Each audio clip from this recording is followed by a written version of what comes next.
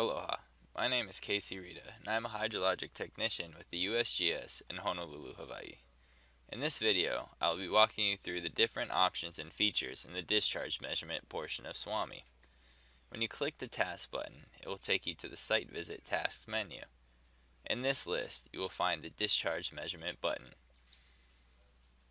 At the top of the screen, you will see two options, Import Channel and New Channel.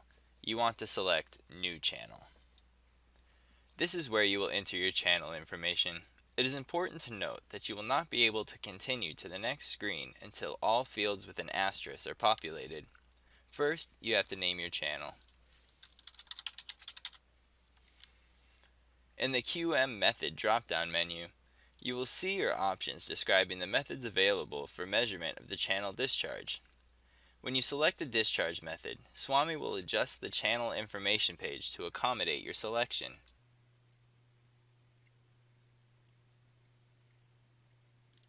You'll notice that when you select ADCP as a QM method, you will be asked if you want to stage an acoustic channel for import or summarization later.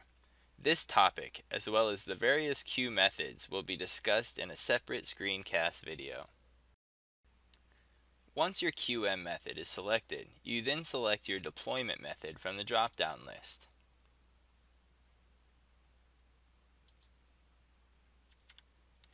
Next, you select your velocity method from the drop-down list.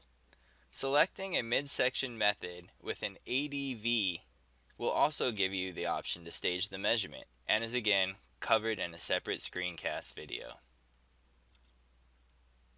For this example, we will select Pygmy. The meter field will contain a list of meter numbers that are in your meters file, which are pulled from Site Visit. Select the proper meter to document that it was used with this measurement.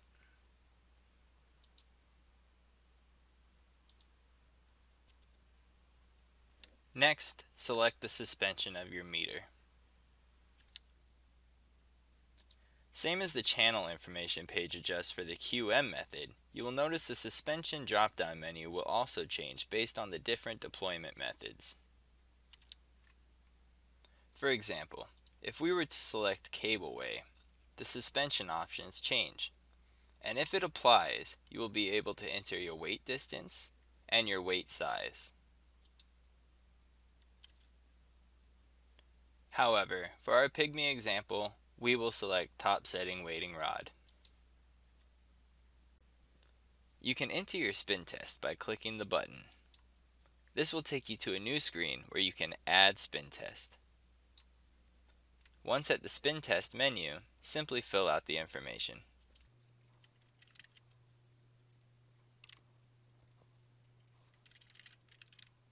If you're satisfied with the data, click Done. You will see your spin test has been added. Click Done. Be sure to check the meter inspected box, and if summary only applies to the measurement, check this box as well. Click Measure. Note that after pressing Measure, the measurement summary screen varies depending on the discharge and deployment method selected. These are covered in detail in separate screencasts that are specific to the discharge and deployment method combinations. In the channel summary screen, you will enter the characteristics of this measurement and the environment in which it was made. From the drop-down menu, select your location. You will notice if you choose At the Gauge, the section distance will be grayed out. Any other option will give you the choice to fill in this field. In the horizontal flow menu, describe if the section was even, or if parts of the stream were faster than others, select uneven. Channel conditions and velocity description will take you to a separate screen. In the channel description, you will select your material, the stability, and the evenness. In the velocity description, select your vertical distribution and your velocity distribution. Click Done. You will see it's been populated. Now indicate what side of the stream you started on. After your measurement is complete, you can add another spin test, or if the meter was just checked to be free, check meter inspected. Click Done. This next screen is to assist with rating verification based on the measurement that was just completed. Keep in mind, this function will only work if you have your current rating and shifts synced to your SWAMI. You can enter your gauge height, and the rest of the fields will populate for you based on current rating information.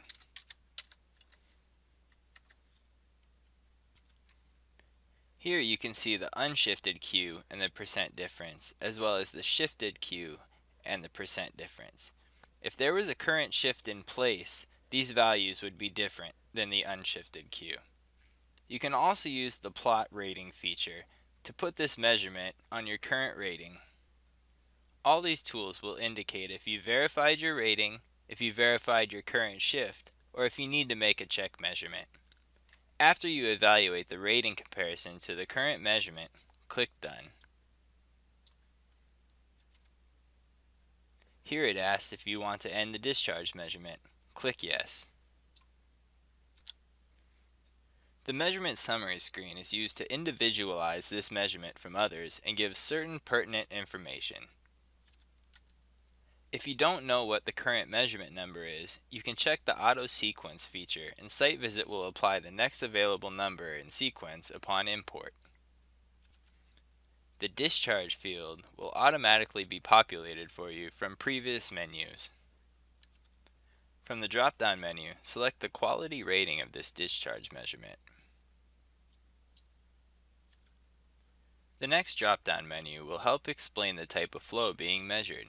For example, is this base flow, non-base flow, or unknown?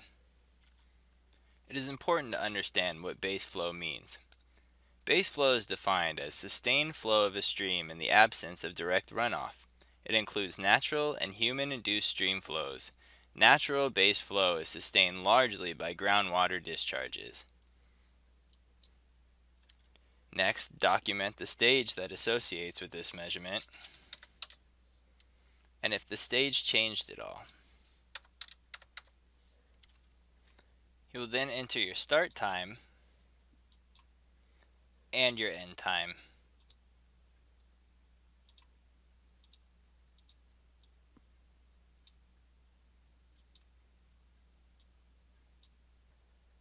Once your times have been entered, enter the measurement duration in hours. If there's any information that wasn't captured by the drop-down menus, you can always use the remarks field. However, when all the information is input, click Done. Now that the measurement has been well documented, on this screen you have a few options at the bottom of the screen that you can apply to this measurement. By clicking the measurement, these options become clickable. You can describe if it's a check measurement or if it's unused. If the measurement is going to be unused, it will prompt you to describe why. When you click Done, it will take you back to the Site Visit task menu. You can now check the box next to discharge measurements to show that this status is complete. If you have any questions on the discharge measurements section of SWAMI, please contact the SWAMI Help Group at the email address shown or visit the FCIS webpage at the address shown.